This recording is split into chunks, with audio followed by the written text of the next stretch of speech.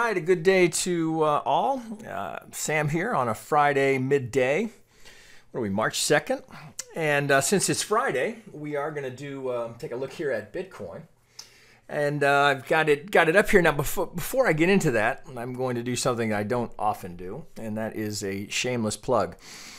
Because I'm proud of something that we've been putting together for the last couple of months here. I thought I would just show you this here. So we have just launched this and moved away from Patreon, which many of you may have seen. But this is the new TradeDevils.com website here. So you can come over here. If you just go to TradeDevils.com, it will kick you to this address. You can come in here, you read a little bit more about what we do and the kind of education that we offer, and kind of click through here and see if you like it. One thing that that I do get asked a lot about is for personal coaching. So we've made that an option here. So if you come up here up to our menu here and you go to coaching, you can book it in 30-minute or 60-minute increments. And then we're also doing small group coaching. So we might do it in a webinar format for you, where if you had 2 or 3 friends you want to get together and share the cost, that kind of thing. We can do a small group coaching that we're doing as well. We like to keep that at about 3 people. But the one-on-one is there and bookable, as is the group coaching. So if you're interested in that kind of one-on-one exchange of information and coaching and review of where you are in your learning curve, that is an option for you here. But we're proud of the website and would like you to come over and take a visit if you have an interest in the things that I'm teaching you and applying to what you're trading and what you're doing. So, well, all of that said, I will let that go. There'll be a little tag underneath the video if you'd like to click through and look at that. So back to Bitcoin. All right, so here I've got this is the 8-hour of Bitcoin to the dollar on Bitstamp, and Bitstamp that's where I trade it. It's just what I've been using as a reference for all of the Bitcoin charts that we've been doing and looking at here. So as I've shown many times, and we've done Bitcoin, often, as you'd expect. So we're working off of, this is the bullish count that we have our correction in, and we're working off of this as our low. So you can see here now we're kind of in the critical window here, and hopefully we're going to get some resolution here. Now, when you first look at that, one of the things that most technicians will look at right away is we can certainly look at this trend line and potential resistance that we're going to run into should we get up and threaten this here. So if we were to do that and bump into that resistance, we're setting up for a double top. Now, if we get through it, what is often the case is that by getting through resistance like that, it will often come back and serve as the support on the way back down. If we get that and we start a correction, just something to keep in mind. But if we go a little more fully here and carry this trend line thinking forward, well, you can also certainly do this. And when we do that, this is what bears are looking at, because it sets up rather nicely as potentially we'd have here an ending diagonal. So if this were, for the ultra bears that are looking at this and see 1, 2, 3, this potentially an ABC here, this overlapping the 1 here. So you have the market structure and the geometry here that if this is going to fail and we are not going to get this 5th here and we start to roll over, it's getting harder and harder to make the bear case. But if we're going to roll over, there's the potential for this to come back down all the way if we stay within that trend line geometry. There's really, we're going to go down to 3. Bears might look at that and say, hey, we're going to $3 grand. I get people write me all the time say, you're just a fool. You don't know what you're talking about. Bitcoin's not going down to $3 grand. Well, you can see what you want in the charts, but I try and be more methodical about it and objective and just look for probabilities. I make no claim that this is the count and that I have it right. As I say all the time, I'm wrong all the time. But this is certainly a potential count here. And so all you can ever do is put on a potential count. Only after the fact do you have the actual count. And that can change. So, here we can look at this and say, well, there's certainly the possibility here that we go up and finish this as a 5. If we do, that's a pretty substantial tell for us coming off of this low. If we get off of that in 5, that certainly adds validity to the idea that this completes the correction. We've come off in a 5 wave here. that's fuel to the bull fire, if you will. So do we get there? Well, we're stuck in this range here. So here's our one high. The 4 held it. So it's certainly trading in a way that allows for us to look at this and see, well, despite the, it's kind of an ugly 1, and there could be some dispute about whether or not that's the pivot high for the 1, but that's the deepest retracement we get. So we do have this setting up to play despite the kind of ugly 1 and the shallow 2. There's all the potential here for this to play up and give us a new high here in this swing and get that 5th, which would imply that we've got a 1 wave setting up, right? So that the correction would be over. Now, we certainly have some resistance that we've run into. So if I just work from major pivot here, if my proposed B high, all we've done is run into the 50. And this is no surprise. That's where we hit some resistance. Now, can we get through it? Well, here's the next big tell. Can we get through the 618? And you can see that if we're going to hit a common fib target for the 5 wave here, even if we look at the 2 through the 4, this is an area where we're likely to hit some resistance. And then don't forget, we still have to deal with the all the way back. Right? We haven't even gotten to that 50 yet. So that's some resistance we're going to run into. But first one we got to deal with is this pivot here. So if we look at this and think, okay, well, if that is a 1, 2, 3, 4, well, we got to look at that relationship between the 2 and the 4. That's just where you would start. So if we look there, well, here notably, this is kind of interesting. If I open this up, you can see that. Well, what have we done? From the 2 low to the 3 high, we went right into the golden zone. Just a wick went through into it. Now, that is an 8-hour bar, but we drop into the golden zone, and look where our target is. The algo target for that pull is right here, just in front of the 618 here. So Bitcoin, I don't know anything that trades more technically, but it's certainly in the crypto space. I should qualify that. So this is a likely target for us to run into additional resistance. For now we've got confluence here setting up that we've got the algo target from the algos that bought here coming right, just the front run you would anticipate on the 618 for the algos that will be there selling, the same ones that sold here that are going to defend it all the way up to the 618. We get to the other side of the 65, then they're going to flip. So that would be an encouraging sign for bulls, because it's not that they buy there, right? As I've said many times with the algorithms, and again, I'm not speaking for all algorithms in the market. I'm telling you there's a group of traders that have written algorithms that do this particular pattern. And, if you want to argue with me, I show you about, I don't know, an unlimited number of examples. So, but let's not digress. But so the point I'm trying to make is not that they flip and go long there, but they now have flipped and they'll buy the next 50%. So let me tell you, so if that becomes a 1, if we complete this in 5, come here. So if we get a 1 here and we set up for a potential 2, 3, 4, 5, let's go into a larger degree, just make it easier to see.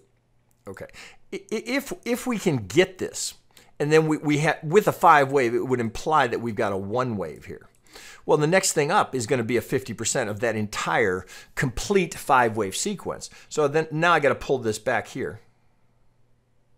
And again, I'm hypothetical here. Now, if we top up here at that algo target at the 618, giving us, so let's not distort the chart here. So here, this would be our 5, potentially sets up as our 1, just a hypothetical roadmap. We don't have it yet. Then we'd pull from swing low to the completion of the 5 wave, and there's the next 50, right? So that's what the algorithms will do. Right, that's the next buy. So if we get this and you're not long in Bitcoin already, that's your next trade right there. Right, so there's the target. So that's the setup. So if you are long and you're looking for this to grind up here to 12.8 in that range, you have to know that the likelihood is high that there's a retracement following the completion of that 5 wave structure.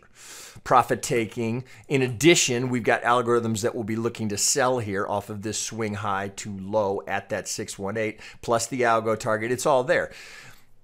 You have to anticipate that. So does that mean that you sell all of your Bitcoin? That's not necessarily what I'm suggesting. I'm just telling you to be prepared for the likely, like not inevitable, but likely retracement that will come upon the completion of a 5 wave structure like that. So if you're not long, that's kind of what you're waiting for. I mean, there's opportunity in here. We're sitting here, what, 10-9, you know, call it 11, and we've got upside, you know, 12-8. You know, there's plenty of trading in there. There's plenty of opportunity if we're going to get there between where we sit now and where we're going. But, you know, it's not likely to go in a straight line as we go down to smaller time frames. Remember, I'm on an 8-hour chart here. But, you know, sometimes it's always a good idea to step back and say, okay, where are the major pivots? Based on those, what can I see? Where are we likely going here? Now, this is not inevitable. This is not inevitable because there's a very reasonable case for those that are bearish leaning, as I showed you earlier, where we drew that trend line here. That right now there's an argument that could be made here that if we don't get up here, that this we could just have an A, B. It'll be tough to call that a B since it's been very technical, but we'll look at that. But you could make the case that there's an A, B, and that we're going down for a C, or this could be a 1, 2. Those are less and less likely. So when we dig down into smaller time frames, I'll show you why I think that's less and less likely, just based on the way the market's moving. All right? It's looking impulsive, less corrective. But that said, from swing high to swing low, all of this is still an internal retracement to that swing.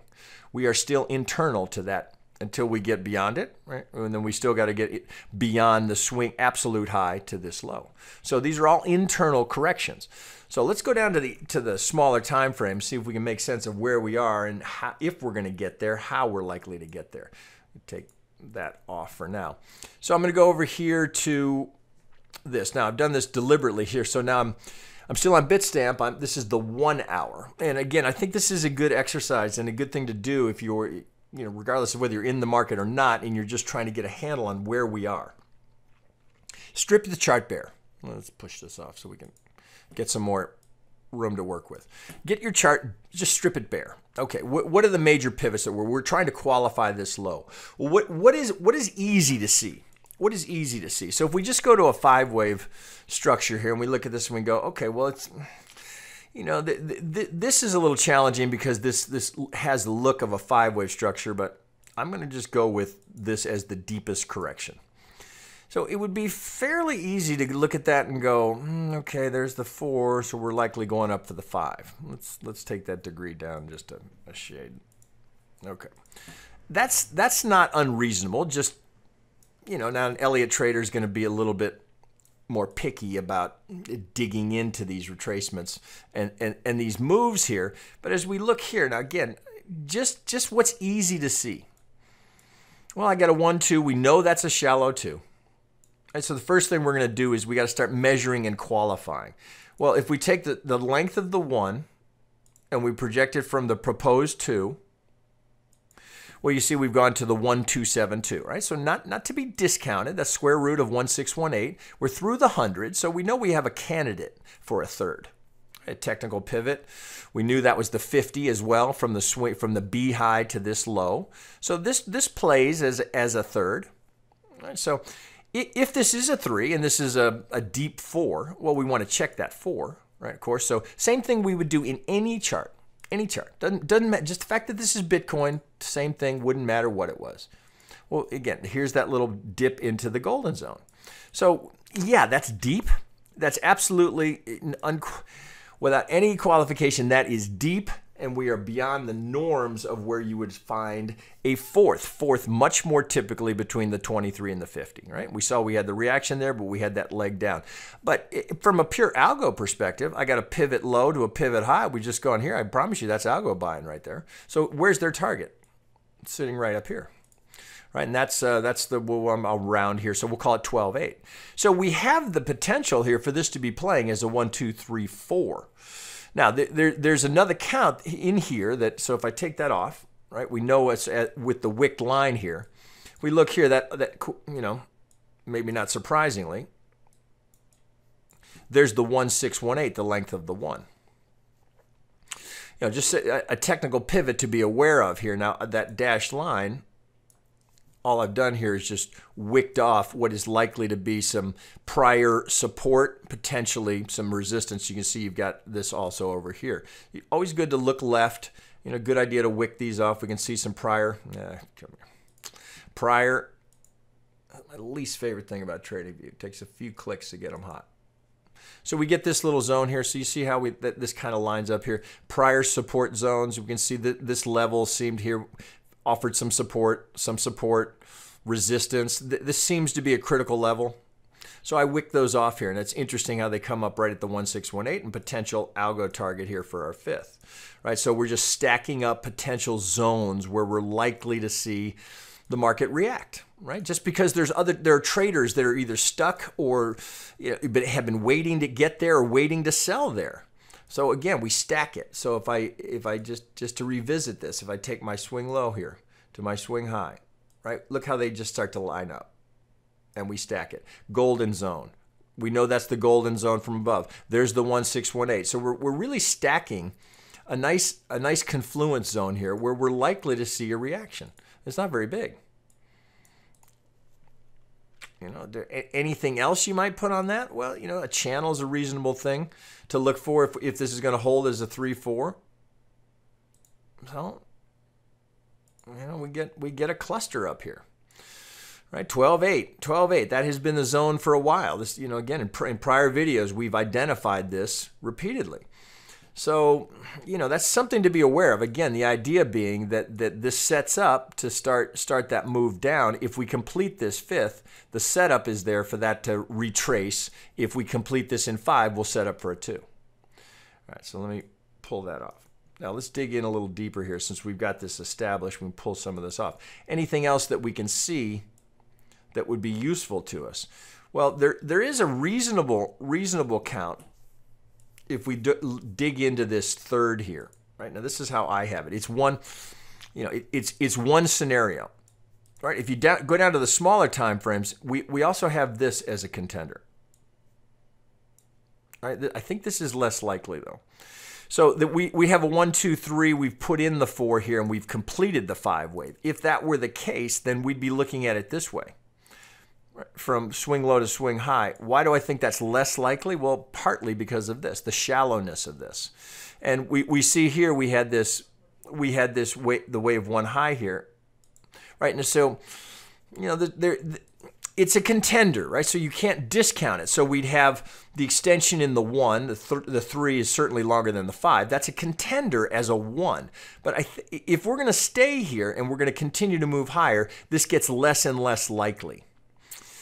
Less and less likely, in my view, based on what we're starting to see here, if we're going to get up here and the fact that that's shallow. Now, you got to keep in mind that perhaps there's some personality here because this was also shallow. If we look back here to the proposed 1, that 2 went to the 38. So, you got to keep it as an alternate, but I think it is less likely. I think we are much more likely to be here with our 3rd. Here's our 4th. Right? So if we pull that apart, then we can dig into that 3rd, and we can look at it this way. So let me get to a different color. So from that 2, pretty reasonable case that we've got a 3. I think that's truncated C, the crypto truncated C. So let's go down to the sub-minuet. So we can see there that's a reasonable count here. So we get 1, 2, we get this nice subdivision. I think that 4 is there. So we've got a 1, 2. So we've got all the things that we'd look for in an impulsive move off of this low. 1, 2, 3, 4, hold the golden zone. There's the target. All lines up. Does not mean it must get there, but it certainly is set. It's set as a contender to get there. Now let's dig in a little deeper here. If we go into this move here, where are we now? Right, hard right edge of the market. What can we see now? This is our contender for that low as a 4. Well, now we dig in here. Well, we can certainly see that the framework is here for this to play as potentially a 5-wave structure. So again, if you're going to dig in here and do this kind of detailed work, well, you got to just start measuring. So I'd look for that as if that's my 1 and that's my 2, reasonable. Well, here's the highest probability zone for my 3rd right here. Right? So, and we see we get, it stalls there. How about we say it that way? We stall, and then we kick up here. Here's the 2618. So that would be the extreme for the third. So this might be part of some subdivision here. But I think there's a reasonable candidate here to count this way. So this pretty straightforward. We can get a 1, we can get a 2. I think what you have here is a 3. I think you've got an expanded flat into that B wave, and we've come down here for our 4. Now, well, so 5 would be potentially up here. Now, what additionally would make me think that? All right, now remember, we're down on a 60-minute. Well, the 3-wave structure here, that gives me pause looking at that. That doesn't look like a diagonal here. The 3-wave, it's essentially a 3-wave structure here. So again, you're trying to solve the puzzle. So does that fit? Well, let's consider what the algos might be doing. So if we look at the length of the 2, here, if this is our 2 low to the proposed 3 high, look what we get. So here's the 4 here, comes right to the Vegas wave. Love the Vegas wave. Goes a little through the 38 into the highest probability zone for a 4th. Right there. We just get a couple of wicks past the 38. Where do we go? Right to an algo target. Interesting, right? So the assumption would be that the algorithms kept that swing here, right? It falls short, so they don't change. Nothing changes. Comes back down. So that's certainly a contender given the reaction that we're seeing here. So if this starts to roll over and we start to move further away from that, then that solidifies this, at least in my mind, as the contender for a completed 1 wave off of this 4 low. Right? If we pull back out, right, and we think of what we're trying to do here, that's a contender off of this for what would potentially be the 1 wave going towards our 5th. All right, so we would be trying to get there this way. So if that's a 1 wave, then we're looking for the, God damn it, we're looking for the 2 here to get towards that. Then we're looking for the inevitable 4 to retrace. Potential resistance support zone here as we come down for that. And then we finish it one last push up for a 5 wave to give us our target. All right, so you see how that all kind of plays into itself.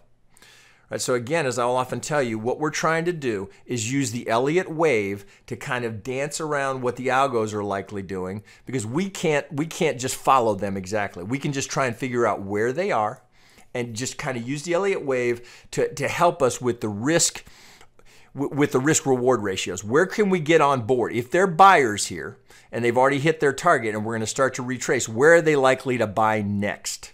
Can we use the pattern of Elliott wave to try and position ourselves to get a low risk, reasonably high reward, at least a 3-to-1, to try and get in behind them? So let's dig back into that detail. Does that make sense? So if we open it up again, okay, so let's see where we can see it here. So we've got a potential contender here for that roadmap. Certainly would be valid from an Elliott perspective. Now I add, right, as many Elliott traders would not, I'm adding the algo plays in there. So the other contender, so you might say, I don't buy that. I don't buy that. That looks like the 3. That looks like the 4. Well, if that's the case, right, so then you might look here and say, well, there's the move. There's the straight swing low to swing high comes right to the 50 to the tick. Well, if that's the case, then we got to rethink here. So what do we have happening here? Well, we haven't hit the target yet, but we're rolling over. This is kind of why I defer to the other count, because this looks, now I could be wrong. I could be wrong. I'm just, again, I'm going based on what I'm seeing here and trying to put the puzzle pieces together. If that were the case, right, if that's complete there, then we've completed with algos, and rarely they're left hanging. They don't like that. They don't like that. They don't get their target. Well, how could that get there? If that's a completed 5-wave structure, well, then we got to work from the absolute low. As Elliott traders, right? Forget, not now I'm going Elliott. I'm moving away from algo. Now I'm Elliott. So I'm swing low to swing high. Their reload here is down here. So we'd be looking for a 2 to get to that target. Does that make sense? 1, 2, 3. Yeah, I mean, you can get that count to fly. There's nothing, no invalidation of any Elliott rule set. That certainly plays. So it's a bit of a judgment call here as to whether or not you think that 3-wave structure gives you your 3rd. It's beyond the norms, right? Remember, I started measuring. This was the 1-6-1-8. This was the 2-6-1-8. again, it kind of steers me towards this as an A, B, C. But this works. I mean, you can't argue with that. So I certainly have got a clear 5-wave structure there. So if that's going to complete as a 1 wave, well, we'd have to count it this way then. Then we'd be looking at this as a 1 coming down for the 2, 3, 4, 5. Let's get that in a different degree. So you kind of have to wait and see here, right? If that's completing a 1 wave, well, then the anticipation is we're going to get down as deep as the 50. That simply because that's the high probability zone for a second. Right? We have seen Bitcoin, the impatience of the market, they pivot on the 38. But if you're setting up to take a trade based on probabilities, that's where you'd be looking for it. And what are we at there? Where's the 50? At 10,227 on Bitstamp? You know, just a 50 from that low. Right? So you kind of have to keep these counts, you know, kind of side by side to see where are we. Because if you go back to my count, which is where I think we have it here, right? So if we've 3 ABC and we've completed the 5, right? Then we're here, okay? So just a function of, you know, do you think it's completed or do you think we still have more to go? Right, so if we've completed, then we're buying down here. Algos from here get left hanging. Do you see that? That's the variable. Are they going to get left hanging without getting that target? That's the only difference between the two counts, because it's not a dramatic difference. Whether this is the third and we've topped here. Well, I have to go actually do it this way. If this is the 3, 4 and we've topped here to complete this as a 5th, then this comes down a little bit. Subtle, but you know, when you're trying to do this with precision, you know, not to be discounted. If we're complete, then it changes. Right? You still may get it. So you just kind of have to watch and see how does it move off of the pivot. Do we go into a 3-wave structure? Do we get something like this to bring us down? Right? Then that would imply that the 5 is in. 5 is in. 1 sits waiting to reset, and then we look for a retracement of the entire move. Right? It's a little tricky, a little subtle. You know, it's just a question of, you know, the algo is going to get left hanging. Right? Doesn't mean that they may not eventually get there, but if you go swing low to swing high, and the algos that bought there, they don't like to be left hanging. Okay, so we shall see on that, but that's kind of where that sits. So you've got a couple of contenders here. The only question is, are we complete? If that is complete, as I think it may be, then we're coming down in 3s. We'd be looking, well, you know, we don't know. We'd be looking for this to come down in 3s. If we get a 3, then that's a must take. You know, you waited a long time to get that, to get some more confirmation of where we were in the count. This is certainly 5 waves of some sort, whether it's here, here, here. We can see a clean 5-wave structure there. What happens next, right? A little bit of hurry up and wait to try and get that. But coming all the way back to where we started, we're just trying to get up to this target. And right now, it would imply that even with this little retracement here, what did we say? That's 12.8. Even if we come back down here, right, all we're doing is just setting up to get to those targets. You see, here they are. Right, so it might be 3, 4, 5. Right, all just lined up to give us that that target there, and it's just a question of how do we get there, and where can we get on board with a clean price pattern, wave count pattern, fib swings, algo entries, algo targets. How are we going to get there? That's all we're trying to do. Right, map that out. How can we get there? So if I put the wave on it, then we pull out a little bit. So there it is. Does that make sense? So let's pull out just a little bit. All right. So that's what it looks like. Is that reasonable here to complete that up here for the 5th? Pretty reasonable to me. So here's your next opportunity to get on, to get long. Just playing the odds. Playing the odds. That's all we can do. All right. Again, as I said, feel free to check out TradeDevils.com. If you're interested in some more coaching or want to join the membership, get access to the Discord where we have now quite a few members exchange. It's a great idea exchange. There's a lot of camaraderie there. That's looking at everything in the crypto space and looking at branching out into other asset classes. So there's a lot of content there, a lot of things. Basically what these videos are, every day, this is just a real-time lesson in applying exactly what's being taught at the Discord. But we do it there. We've got a lot of recorded material where you can take it at your own time. And then every day when I do these videos, I'm just demonstrating that technique in real time in live markets. It's the same thing you're going to learn. You're just going to learn how to do it there at your own pace. And then it's a constant process of practice, asking questions, learning, screen time, understanding the odds. That's essentially what we're doing there. Then you take this skill, you apply it to any asset class you like, because the asset class does not matter, as I've said many times. It does not matter. The markets move the same way. Whether we're looking at crypto, Forex, futures, equities, it's exactly the same patterns repeating over and over and over again. All right, guys, if this is helpful to you, go ahead and subscribe. Interested in TradeDevils.com, go have a look. I think you'll like what you see. All right, guys.